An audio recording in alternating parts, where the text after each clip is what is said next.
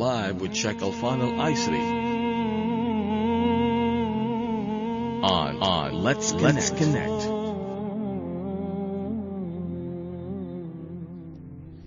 Assalamu alaikum. Welcome to your Ramadan radio program, Let's Connect. We'll be connected together throughout the blessed month of Ramadan to establish the most important connection in our life and be the best of who we are.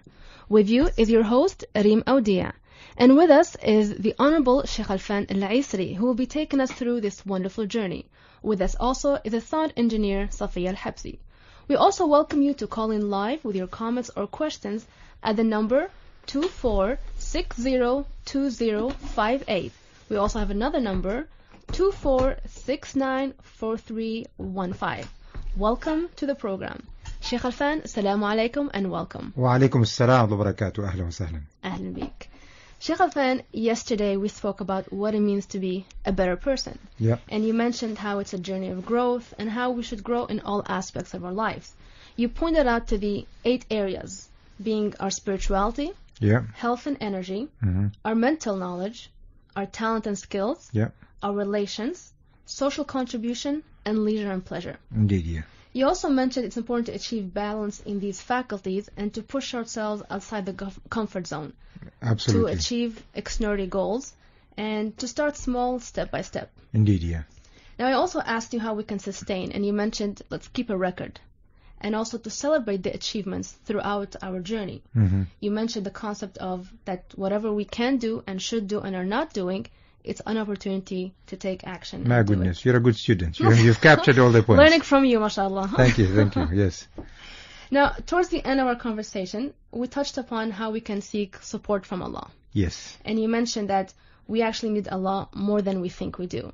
Yes. And this brings us to our topic today, which is about our relationship with Allah. Yeah. So first of all, Sheikh Alfan, we want to learn what is the purpose of this relationship.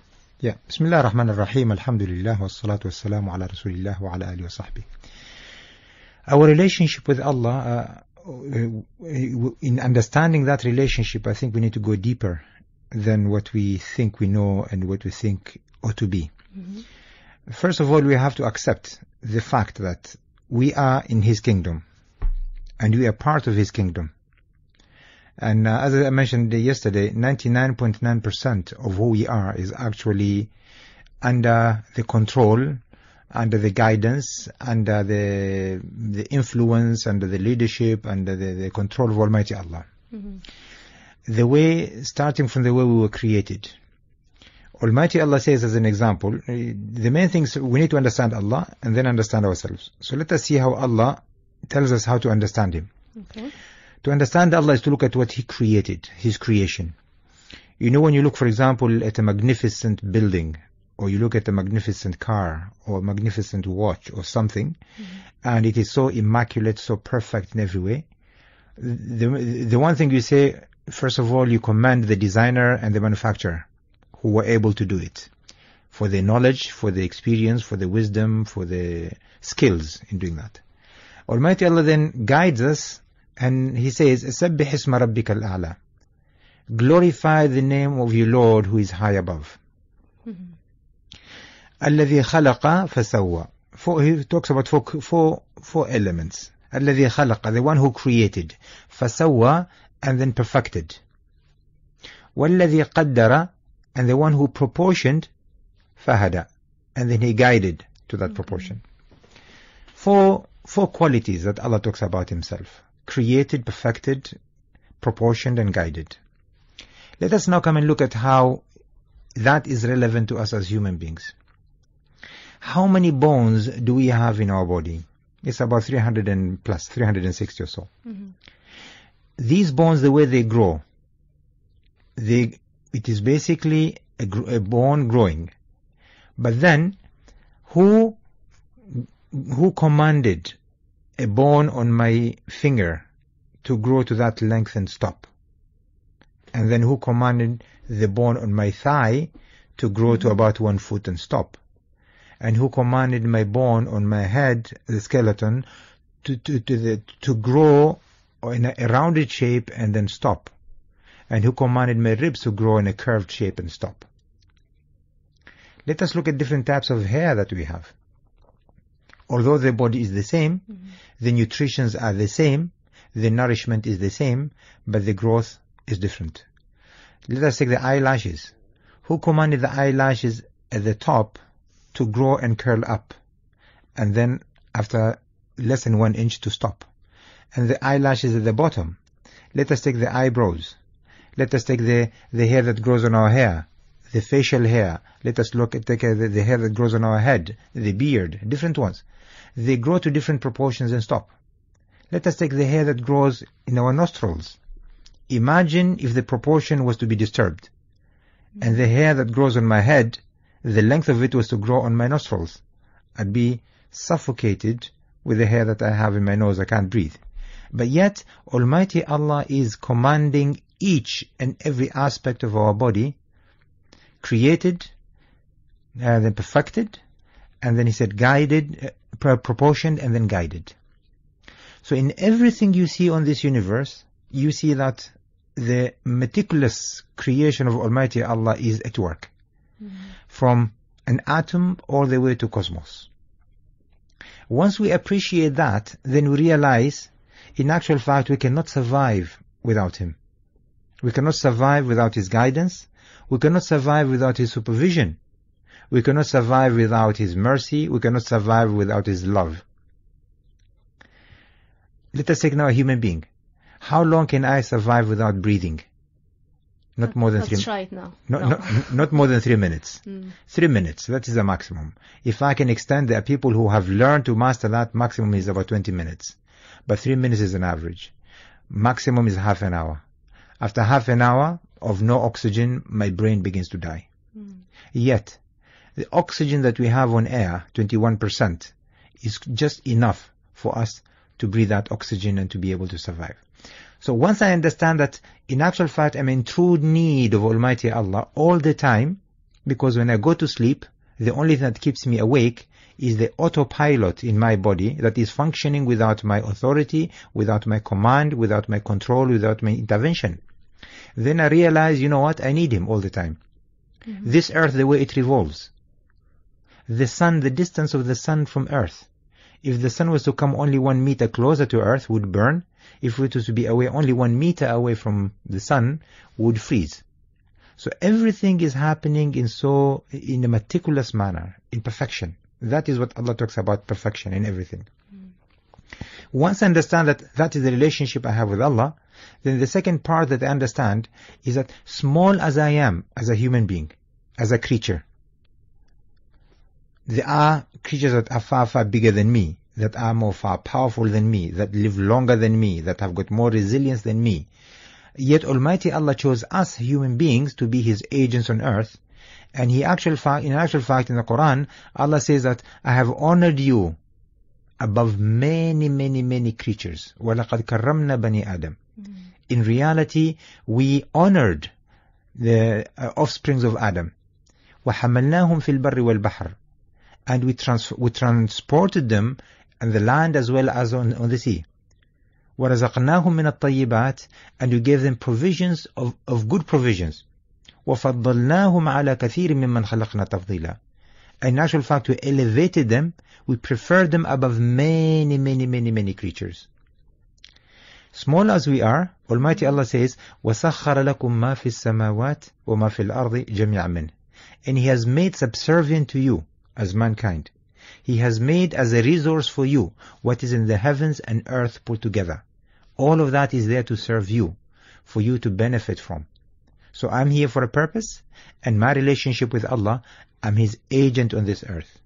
Being the agent of Allah on this earth, then I have to follow the instructions from the source, from the principle, from the manufacturer, from the Almighty Allah. And in following those instructions and fulfilling my duty as I go on about my life, then that is the relationship that Allah wants from us. To be good citizens on this earth, and to fulfill the commandment given to us by Him through Archangel Gabriel all the way to Prophet Muhammad, peace be upon him, as a book which is a constitution of mankind, the Quran. Previous prophets also received similar messages for their time and their era. The era that we have today is the era of Islam, the era of Muhammad, peace be upon him, and then of the Quran. And as a result, that is where we find our guidance. So the way we take the Quran is the book of manual, the book of operation.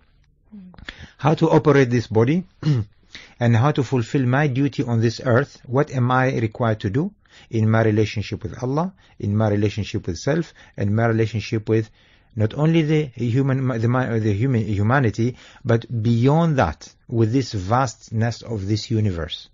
How should I go about in behaving and conducting myself in fulfilling that? And everything that is what we call worship. That is the relationship with Allah. So the relationship with Allah is not only limited to moments of worship. The way I look after my body is part of worship. When I treat people with kindness, it's part of worship. So it's a lifestyle? It's a lifestyle. And the actual fact, the word deen, in Arabic, the word deen, it describes a lifestyle. Okay. It's a lifestyle. It's not a religion. We don't have in the Arabic language the word for religion, per se. We don't have. What we have, the Quran describes, Inna ad-deena inda Allah al-Islam. The way of life with Allah is peace, is Islam. And that is how we should take into. Therefore, my priority number one as a Muslim, my mission on this earth is to promote peace. Inna ad-deena inda Allah al-Islam. The way of life to Allah is peace. So promoting peace in all aspects is what I have to do. Peace with Allah, peace with self, and peace with others. Okay, so it starts with the realization that we need His guidance. Yes. And how small we are, but how we've been elevated as agents in this world. And also to appreciate that without Him, we won't be alive. Without Him, we're nothing. Yes, we're Indeed. nothing. Absolutely. Yes. So Sheikh Afend, if you can please explain more what it means to be as a human agent in day-to-day life. Yeah. Now, to go in a day-to-day life, we see that, let us take the message of Islam, the message of Islam and the Prophet of Islam. Why did he come forth? Why was he sent a messenger? Almighty Allah describes that he came to do 4 things. هو الذي بعث في الأميين رسولا منهم. It was Almighty Allah who sent amongst them a prophet. يتلو عليهم آياته. Number 1, recites the book of Allah to them, recites the verses of Allah to them. يتلو عليهم آياته ويزكيهم, and purifies them. Number 2, purifies them. ويعلمهم الكتاب, and teaches them the book. والحكمة, and wisdom. Let us take these 4 one at a time. Reciting the book is basically delivering the message. This is thou shall do, thou shall do not. So which is the Quran. The Quran. إن هذا القرآن يهدي للتي يقوم. This Quran guides to what is straight. So the Prophet Islam received the message, the verses, and he recited the verses to his companion. What we have today are the recitation of the Prophet of Islam as given to him by Archangel Jibreel alayhi salam to mankind. And then the second part is وَيُزَكِّيهِمْ, and purifies them. Purification is in the character, purifying the character. Tazkiyah al-nafs, purifying self. Purifying character in ethics, morals, conduct, values, principles, standards, and the likes. In other words, we have to subscribe to the highest moral conducts and the highest values, human values. That is number 2. And then he says, وَيُعَلِّمُهُمُ الْكِتَابَ, and he taught them the book. Teaching the book is basically coming to deduce what are the benefits of it. Is transforming the book from the book of recitation to the book of knowledge. So that is the second part. What I read, do I understand it? Does it make sense? And then the last part, hikmah, wisdom, comes when now we link that knowledge to this universe, we link that knowledge to nature, we link that knowledge to ourselves, and we begin to find the pattern. We begin to find results. We begin to see the application of that knowledge. And that is when we acquire the wisdom. So those are the 4 stages that we are here for. We are here to, number 1, to get the right knowledge. with right manners, and transforming that knowledge into the applied knowledge that's going to be beneficial and useful to mankind and to ourselves. So we see that it's all about knowledge and manner. It's about a person's character, as well as the knowledge that they have. And that's why the first verse revealed in Islam was none other than Iqra. Read, recite, proclaim. So Muslims are not Muslims. Today we see a lot of people abusing Islam for two reasons. And they are in those 4 verses. Number 1, they lack knowledge. They are ignorant. Or they have chosen to translate Islam differently to the way they like, to suit their own means and their own agenda. Number 2, they are not applying the right conduct, moral conduct in their lives. And as a result, they do not even qualify to be called Muslims.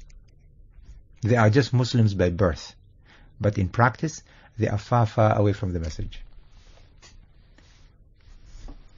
We also like to remind our callers of the number to call in, 24602058. And another number is 24694315. We'll take a quick break, Sheikh Affan. We'll come back with more. Inshallah. This is Radio, Sultan of Oman.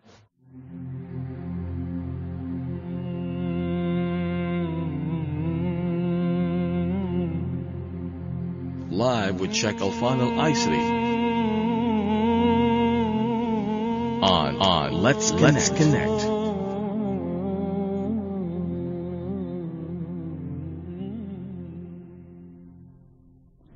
So Sheikh Alfan, it also helps when we understand our relation with Allah in comparison to other creatures. So, and you said humans have been elevated as agents in this world, and also to take that wisdom and apply it for the greater good. How is the relationship with Allah when it comes to His other creation? In Allah subhanahu wa ta'ala, in the relationship we have with Allah and in everything we do, Almighty Allah is basically in contact with everybody. Almighty Allah says, يَسْأَلُهُ مَنْ فِي السَّمَاوَاتِ وَالْأَرْضِ كُلَّ يَوْمٍ هُوَ فِي شَأْنٍ. They ask Him, whatever is in the heavens and earth, they ask Almighty Allah. And every day He's answering or He's fulfilling the requirements of what people want, or what humanity or creatures want. So in the relationship with Allah, we understand what we have to do. We have to be driven by our conscience all the time. In other words, my conscience has to speak to me all the time. Then people may go and question, says, why conscience? We say that when we came, we were pre-programmed. We were pre-programmed by the manufacturer, by the designer, Almighty Allah. As He says in the Quran, وَنَفْسٍ وَمَا سَوَّاهَا, and the self and the way He perfected it. فَأَلْهَمَهَا, and inspired the self, فُجُورَهَا وَتَقْوَاهَا, its wrongdoing and its right doing. So we have been programmed without being taught the initial part, the inherent nature. In Islam we call it fitra, the innate nature. Which everyone is born with. You can go to the Amazon jungle. We can go to the Sub-Saharan African Sub-Sahara. You can go to Alaska. You can go to the remotest area on earth, in China, in India, anywhere on earth. And people will have that innate nature. No one says that lying is good or killing is good. No one says being unfaithful is good. We all know that telling the truth is good, preserving life is good, showing mercy to those who are weaker than you is good, protecting each other is good. We all have those innate nature within us. But it is later on that people choose to reprogram themselves differently, either by the environment or by themselves, or through the experience or situations and circumstances. So with that innate nature, our conscience, whenever our conscience speaks to us, Dhamir, basically it is activating that innate nature in us. It says, this is what you are programmed to do, but you are choosing to do it differently. So whenever our conscience speaks to us, as the guilty conscience, whatever, is because we have derailed ourselves from the true path, from the right program that we were programmed to do. And as a result, we're being destructive to ourselves and to those around us. Is it similar to the concept of when we disconnect from distractions and we listen to our inner voice? Yes, Is definitely. that similar to connecting with our innate? Absolutely. And that is why, indeed, taking moment out to retreat and to listen, to quietly sit and listen, is basically to allow the inner voice to speak to us, the conscious voice to come and speak to us. As loud as it is talking, but because of the distractions, as you have rightly said, Dream, we cannot hear that voice. It is overwhelmed by the noise and the distractions of life and the ego that is kicking in all the time to try and acquire the materialistic life. You've mentioned a very important word, Sheikh Alfan, ego. Ego. That comes up a lot. And how can the ego be a barrier in our relationship with Allah? And how can we be aware of it? Yeah. The ego, let us understand the ego. Number one, ego is very sensitive. And the way ego sees itself, it sees itself as a perfect creation. And yes, there is an element in each individual. Every person has that ego within themselves. It prevails more with men than it is with women. Men always, ego is what is hurting them a lot, is disturbing them, is troubling them a lot. And that ego is basically saying, I am perfect in every aspect of life. Yes, there is a time for perfection, but not in this world, in the other world. Here we are being tested towards that perfection. وَلَنَبْلُوَنَّكُمْ, we are going to test you. حَتَّى نَعْلَمَ الصَّابِرِينَ مِنْكُمْ وَنَبْلُو أَخْبَارَكُمْ. We're going to be tested to see how many of you are going to be patient. And in actual fact, when people are tested, their true characters emerge. And the ego kicks in because it is being attacked and it wants to be defensive.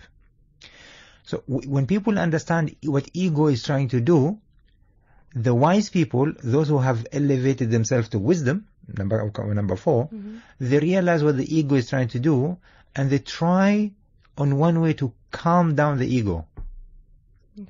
So we see that, for example, in the Maslow hierarchy of needs, when people reach the self-actualization, they've already gone through all those troubling moments of the ego, from the basic necessities to belonging to society, and then to fulfill one's needs, proving oneself, achievements.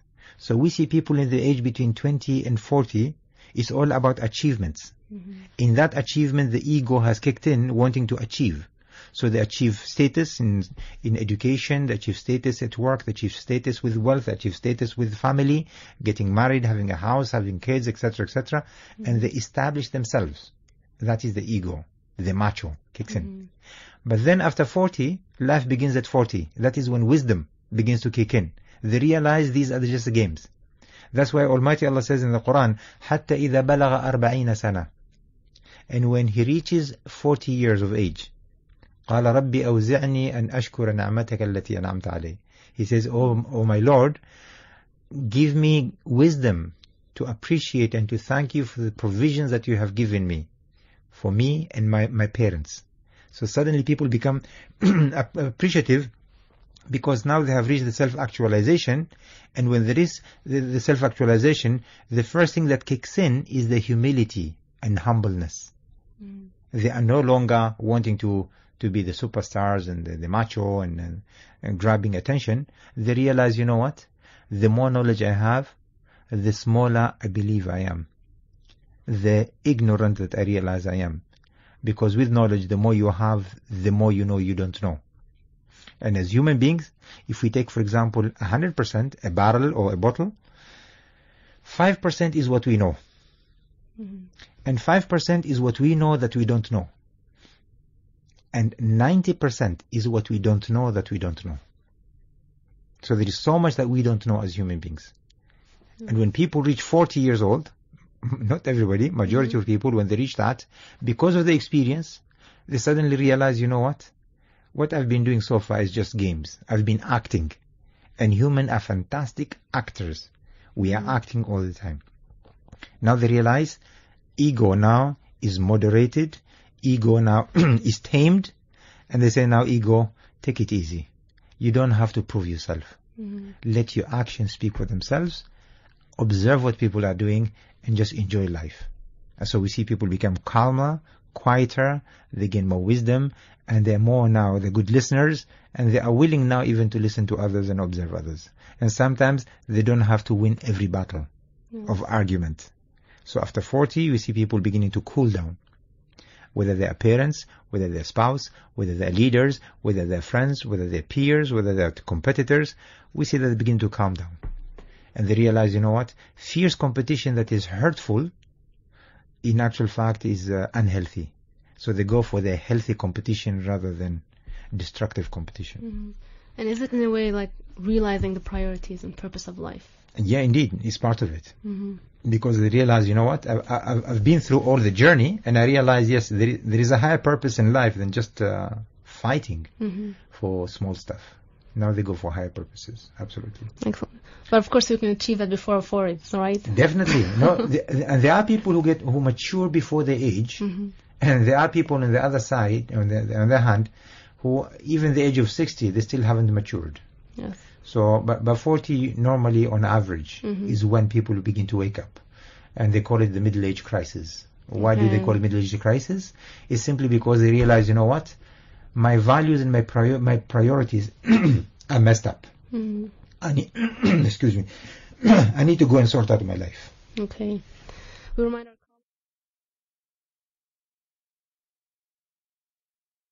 to call in at 24602058 and also the number 24694315. So it's an awakening. A wake-up call. Indeed. A wake-up call. It is an awakening, and that's why they call it the middle-age crisis, because is that what they call it? Middle-age crisis. Yes. People wake up and they say, you know what? I need to sort out my life. I have been pursuing a wrong direction. I've been pursuing a wrong career. I've been in a wrong relationship. I've been abusing my body. I have not been good to my parents, to my family. I've been not good to my creator. And suddenly they say, you know what? I need to sort out my life. And that is why, because the wisdom is beginning to kick in. Some people listen to that call and they follow it. Other people listen to that call and they ignore it. Yes. And to both people, there are consequences, there are results that we get to see. And the sooner we listen to that, the better. The sooner, indeed, the better. So what is the relationship between ego and loving ourselves? What's the difference? Yes. Loving ourselves, we always have to love ourselves. Because to love yourself is the ability also to love others. If you can't love yourself, you can't love others.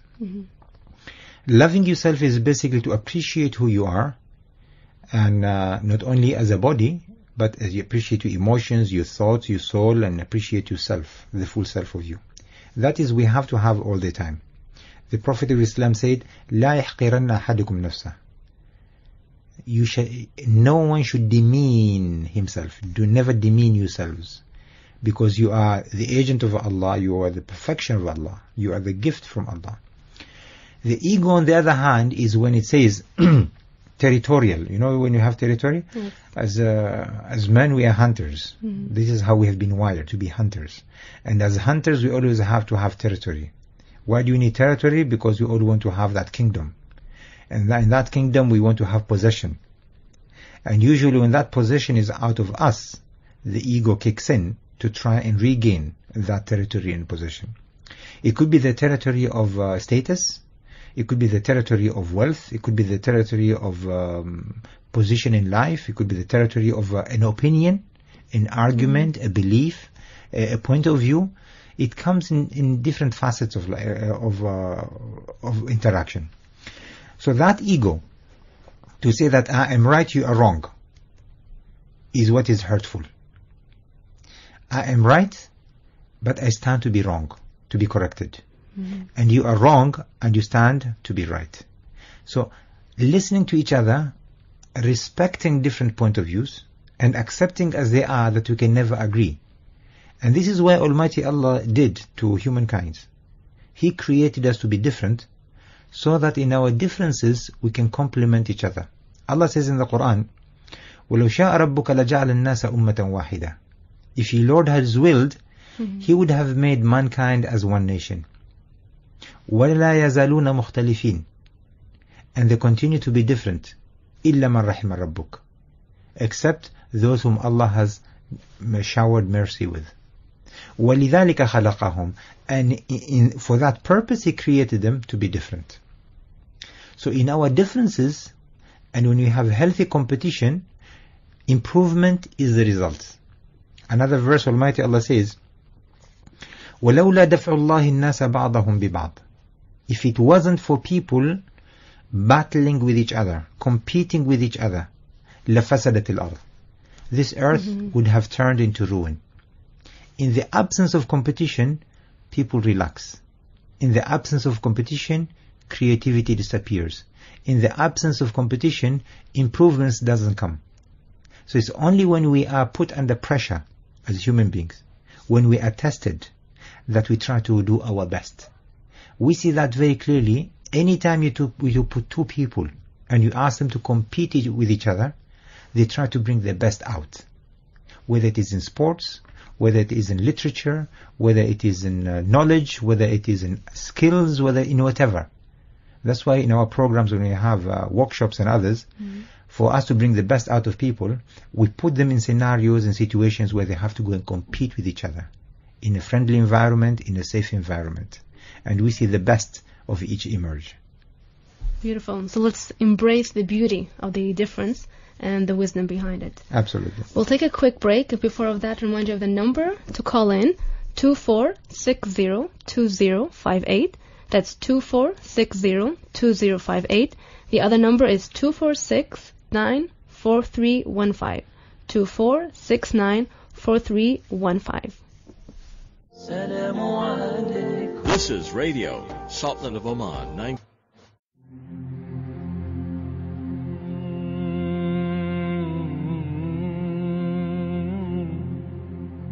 Live with Sheikh Alfan Al-Aisri. On Let's Connect.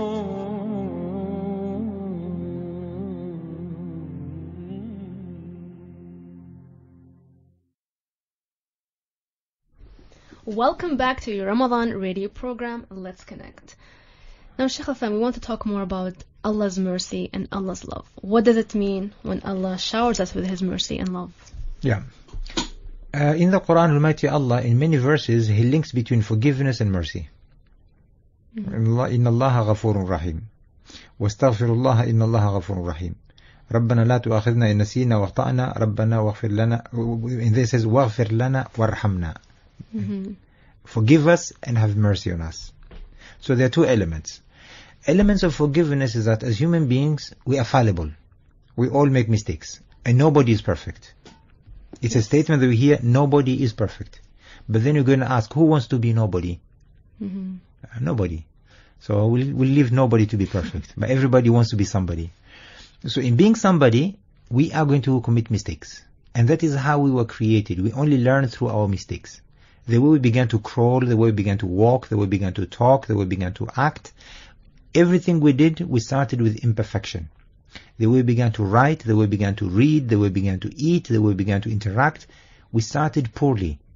And then we improved slightly to become average, and some people went beyond being average to become masters in whatever they do. And this is a wonderful statement to remember. Anything that is worth doing well is worth doing poorly the first time. Anything that is worth doing well is worth doing poorly the first time. So we have to start from being poor. And whenever we do things wrong, we're going to make mistakes. So whenever we make mistakes, we have to say, I'm sorry, I made a mistake. With Allah, it's the same thing in our relationship with Allah. There will be times when we're going to make mistakes with Allah. When we're going to mess up in our duties. When we become lazy, when we become arrogant, when ego kicks in, when emotions of anger, irritation, frustration kick in, and then we lose the plot and we do something wrong. So Allah says, anytime you do that, all you have to do is come back and say, I'm sorry. And the way to say sorry is to say, I seek you forgiveness. Astaghfirullah. I seek you forgiveness. Once you've done that, beyond that, in moving forward, you need Allah's mercy. You need His mercy because you are weak. Anyone that is weak needs mercy. And mercy here in Allah's mercy is to say, please look at me with an eye of compassion, with an eye of as a weak creature, because we are very weak as human beings. Mm-hmm. To understand how weak we are, a bacteria that cannot even seen with the naked eye is enough to knock a person down, lying flat bed on bed for about 2 to 3 weeks. A bacteria. That is how weak we are. A small vein in our brain, is enough to have to give us some tumor or some becoming unconscious, concussion. On that note, Sheikh Affan, we have a call. Assalamu alaikum. Assalamu alaikum. Hello. Assalamu alaikum. Alaikum salam. Reem, how are you? I'm fine, alhamdulillah. Who's with us? Assalamu alaikum, Sheikh Khalfan. وعليكم السلام ورحمة الله. كيف حالك؟ الحمد لله. Alhamdulillah. This is Hatem Al-Salam. Oh, ما شاء الله. أهلا بك حاتم. أهلا وسهلا. Very interesting topic today. Thank you. MashaAllah. I have 2 questions. Okay. The first question is about maturity. Yeah. Why does it differ from a person to another? Some people become matured early, Yeah. and some of them delay maybe to the age of 40, 50 or 60 even. Okay. Mm-hmm. And the second question is about envy. Why do people normally have envy in their hearts, and they don't compete in goodness? Good. We see very little people competing in goodness, but a lot of people compete in evil deeds. Inshallah, mashallah. 2 good Thank you questions. very much. Thank you. Good questions as always. Thank you very much. Shukran Hatem, mashallah. So his first question is about maturity. Why does it differ from one person to another? And why do some mature Yeah. earlier and Yeah. others later? Let us write a word vabe. V-A-B-E. B-A? V for voltage, Mhm. or Volkswagen, or for violence. Okay. A is for alpha. Mm-hmm. B is for bravo. E for echo. Excellent. V is for values. Yeah, let us go for values. When you talk about values, people subscribe to different values. People get influenced in their families, and as a result, they subscribe to different values. The Prophet of Islam said, كل مولود يولد على الفطرة. Every person on this earth is born with the innate nature that we talked about earlier. Mm-hmm. فأبواه يهودانه أو ينصرانه أو يمجسانه. Then the parents go to influence the person to become somebody else, to subscribe to different schools, to subscribe to different values, etc. So you see some families, for example, they subscribe to values of respect, values of achievement, values of working hard, values of anticipating change that is coming and be prepared for it and planning ahead, value for high moral conduct. And you see some other families, they say, you know what, we don't have it. So we cannot subscribe to values of time because time to us is nothing. So they don't respect time. They do not subscribe to values of cleanliness because they've always been living dirty. Dirt in the terms of clothes because they don't have ability to wash their clothes in their house. They cannot keep it clean all the time. So they don't bother about cleanliness. Values of studying because they realize, you know what, I didn't finish school as parents, and my children cannot do it because we were born to be stupid. We were born to be not intellectual. We were not intelligent enough to study. So as a result, the children get influenced in the values people subscribe to. And second one is the assumptions. A is for assumptions. Now when you come to assumptions, everybody has got different assumptions. Assumptions that this is what I understand, me as a person, in relation to my family, in relation to society, in relation to my tribe, in relation to my country, in relation to my beliefs. My assumption is that this is what is going to happen. So we make those assumptions. Yeah. And then B is all about the behaviors. Yeah.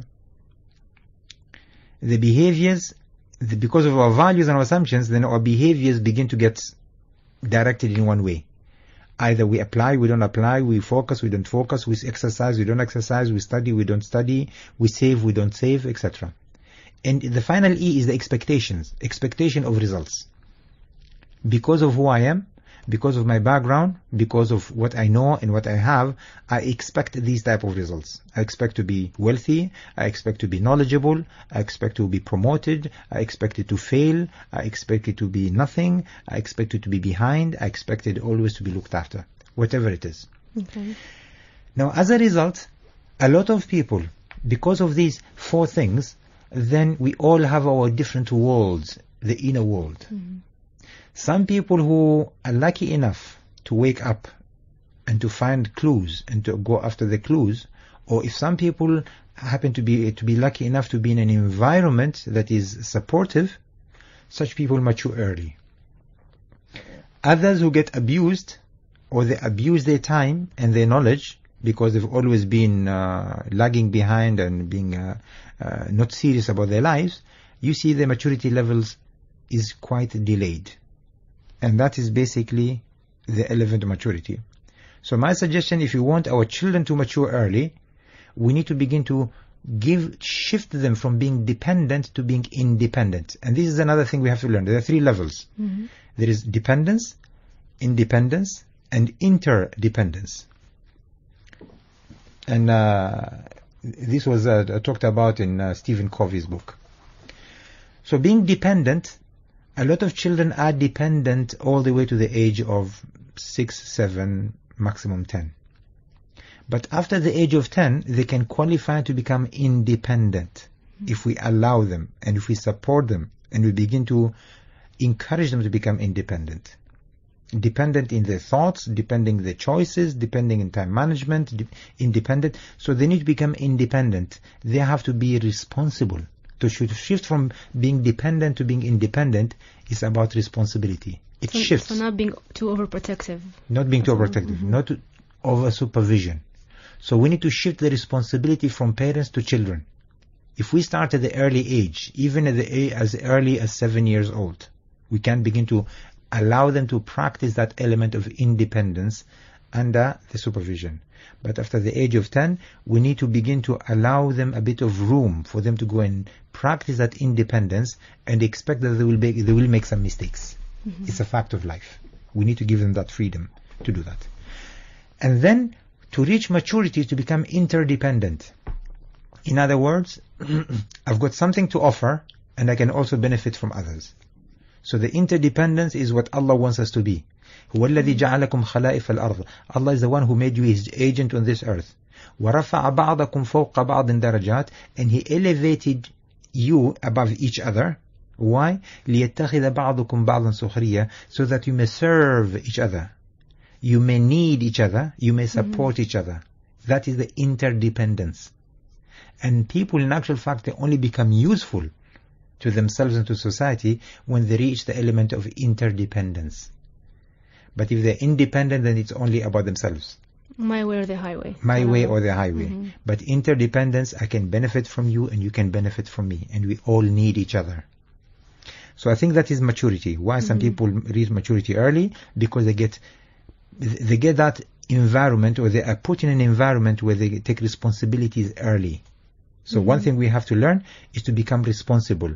And with responsibility, it's good to repeat this statement. If it has to be, it is up to me. If it has to be, it is up to me. So if I want to be responsible, anytime I can choose to be responsible. And how do I know people are responsible?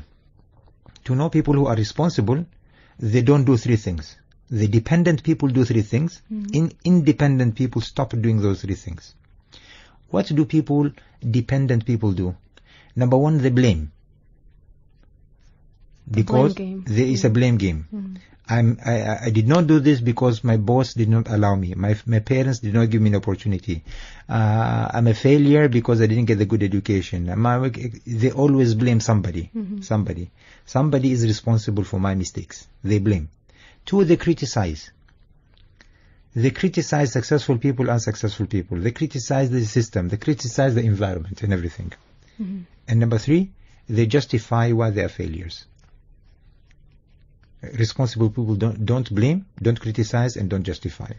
And they take responsibility. By taking responsibility, naturally you stop doing those 3 things. You say, it is me. I am responsible for everything that happens to me. Excellent.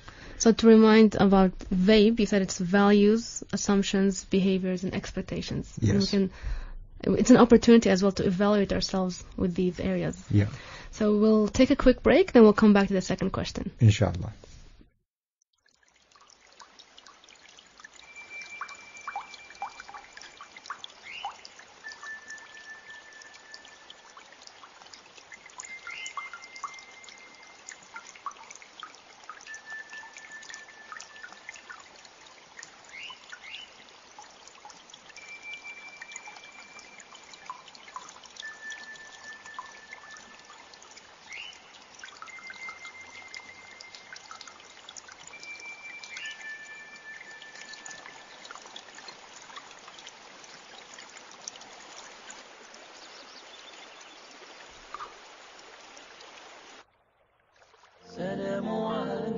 This is Radio, Sultan of Oman, 9.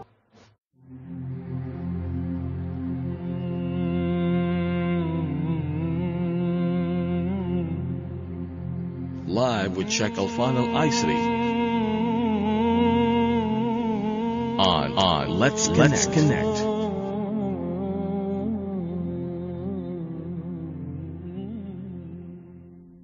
Welcome back to Let's Connect. You can call us in at 24602058 and another number 24694315. Sheikh Alfan, we left off on the second question, which was about envy. Why do people have envy in their heart? Envy is a disease. It's a disease of a heart. Almighty Allah says, وَمِن شَرِّ حَاسِدٍ إِذَا حَسَدٍ, and protect us from the evil of those who are envious in whatever they envy. Envy is basically to wish someone who has gained something for that whatever they have gained to disappear, to lose whatever they have gained. Whether it is materialistic, whether it is knowledge, whether it is status, whatever, is to wish that they would be worse than they are themselves. It's a disease simply because of self-esteem is very low to such people. They do not value themselves. You talked about earlier about loving self. Yes. Such people don't love themselves. In actual fact, such people have a lot of resentment and anger within themselves. They are angry with themselves. They are angry with their relatives. They are angry with the society. They are angry with the world. They are angry with everything. And that resentment is what is making them behave in such a manner. And there are people who, mashallah, they have everything. Still, they envy others. Again, ego maybe kicks in, that I don't want anybody to be better than me. Yeah, it's a negative way of competing. It's an evil way of competing. So when such people have that, the first thing you have to feel is sorry for such people, because it's a disease, it's an illness. They don't know how much harm are they doing to themselves. Allah in the Quran, Almighty Allah says, أَمْ يَحْسُدُونَ النَّاسَ عَلَى مَا أَتَاهُمُ اللَّهُ مِنْ فَضْلِهِ. Or do such people envy what Allah has given to others? So the one distributing everything on this earth, the provisions, is not anybody, is Allah. Allah chooses whom He gives and whom He doesn't. It's Allah. And Allah is so fair in the way He distributes. With Allah there are no favoritism. There is no nepotism. Allah says in the Quran, كُلًّا نُمِدُّ, to all would provide with ample supply, unlimited supply. نُمِدُّ هَؤُلَاءِ وَهَؤُلَاء, this group and that group, مِنْ عَطَاءِ رَبِّكَ, provision from you, Lord. وَمَا كَانَ عَطَاءُ رَبِّكَ مَحْظُورًا, and provision from you, Lord, were never limited to a particular group. In other words, Allah provides everybody equally. But it's up to people and how proactive they are to pursue what Allah has prepared for them. The proactive people get it, the passive people get nothing. So a few criteria to identify people with envy. Number one, they are passive. In other words, they don't want anybody to get, they are not moving themselves to pursue the goodness. Number two, being passive, they are also bankrupt. They are bankrupt with moral values. Number three, they are unhappy with themselves. In actual fact, it's beyond being unhappy. They are actually angry with themselves. and being angry with themselves, they go and transform that anger towards others. And number 4, such people will always be looking at a cup that is half empty. What is it that I don't have that people have? Why do they have it and I don't have it? And that is what killing people, because it's an illness, it's a disease. And what we suggest is that when you see such people, be careful with them. Do not expose or do not share with them everything that you know and everything that you have, because they could be harmful to you. And that's why the Prophet of Islam says, "Aqdu hawaijakum bil kitman." Whenever you are pursuing your goals and your ambitions, some of them pursue them with a bit of secrecy, with confidentiality. فَإِنَّ كُلَّ ذِي نِعْمَةٍ مَحْسُودٍ. For everyone that has got some provisions will always find people to envy them. So we need to be careful. And they might actually step in the way. They may step in the way, they may disrupt the process of going to achieve whatever we want to achieve, and then they could be harmful. We need to be careful. So if we link the concept of envy, how is that linked to how strong the relationship is with Allah? Such people, the relationship with Allah, they have no trust in Allah. They have no trust in Allah. And what they're doing is that they are moving in the opposite direction to what Allah is asking them to do. Allah is saying that support each other, be successful, and be happy when you see others becoming successful. Yeah, participate, celebrate, and congratulate people who are becoming happy and becoming successful. And these people, what they do is the opposite. When they see someone failing, they make a lot of noise. They celebrate failure of others. That is another quality you see them. They celebrate failures of others. In actual fact, they go and publicize. Do you know such and such people? This is what has happened to them. They deserve it. And they feel good about it. It's contrary to what Allah is asking them to do. Commonly people say that there's lots of envy in society. Yes. Or we talk about it as hasad. So how can we overcome that? We've been given a complete chapter in the Quran. You see, in Almighty Allah always gives us formulas for success. At the same time, He gives us the antivirus. We call them the antivirus. The final 2 chapters in the Quran, chapter of Al-Falaq and chapter of Al-Nas, the final 2 chapters. The first one, the chapter of Al-Falaq, is all about seeking protection from Allah. Again, we come back to the subject, how much do we need Allah?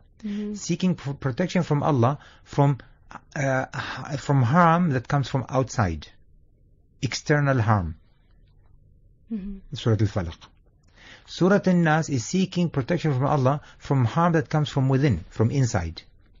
And that is about thoughts, about worries, about anxieties, about all the way to people who become suspicious of everything. It's also a disease that comes from within, the self-limiting beliefs and yeah. So we need to seek help from Allah, from the outer world and from the inner world, the evil part of the outer world and the evil part of the inner world. And in so doing, we're told to repeat those chapters in the morning and in the evening. Before we leave our homes, we have to recite them. So basically, we are activating the antivirus. We are activating, if we use the language of the computers, the firewall to protect us as we go out. Because when you go out, you have to say, Tawakkaltu ala Allah. In Allah, I put my trust. And then I recite those chapters before I go out. 3 times. Basically, I reconfirm. This is what I want you, Almighty Allah, today to protect Him from. And then move on with life. And once you do that, do not pay attention to such people. They'll do you no harm as long as you are protected. By Allah. Yeah. Excellent. Now, how can we strengthen our relationship with Allah? What steps can we do to get closer? In getting closer to Allah, there is only one thing we can do. Al-dhikrul kathir. Al-dhikrul kathir. Remembering Allah a lot. And everything we do in life reminds us of Allah. It does not mean that I become useless in society and I have to go and retreat myself in a monastery or in a place of worship and then I have to isolate myself from society. No. I do that part of my day that is only a few hours when I'm not interacting with people, like nights or like a few minutes a day to go and do the prayers. Other times I have to be active in a society. So in so doing, when I keep my relationship with Allah and I'm remembering Allah a lot, when I see anything on this earth, it reminds me of Allah. Mm-hmm. When I look at a tree, from the roots to the trunk, to the branches, to the leaves, we are told leaves of trees, there are no two leaves who look alike. If we take flakes of snow, there are no two flakes of snow who look alike. If we take anything in life, we can see the majestic of Allah's creation. The way we breathe, the way we walk, the way we talk, the way we're created, everything we see around us reminds us of Allah. So when we keep always our mind active in looking for signs and putting those signs to good use, to knowledge, to wisdom, to application, then we are realizing that we are part and parcel of this magnificent universe in this setup as it is, and we are actually in harmony with what is going around.